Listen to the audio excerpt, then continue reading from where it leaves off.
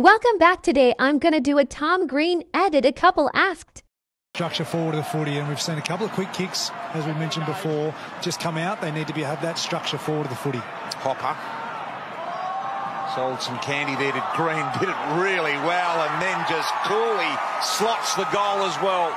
Magnificent control. 7 shots a game, as David King identified, when you count the out of bounds on the full for Toby Green this season. Now brought down by Himmelberg, and Tom Green, he can kick them. Tried to give some advice to Toby. Tom Green's on target here. Would have been one of the great goals from T. Green on that. Only one bloke out there was Will. Oh, maybe a second. Grando, clever hands. Green should finish. Does finish.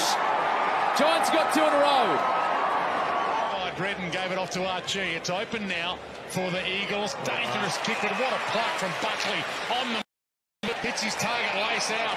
Big opportunity for Sproul. He's got targets left, right, and in the centre he had Tom Green. For the Giants opening score.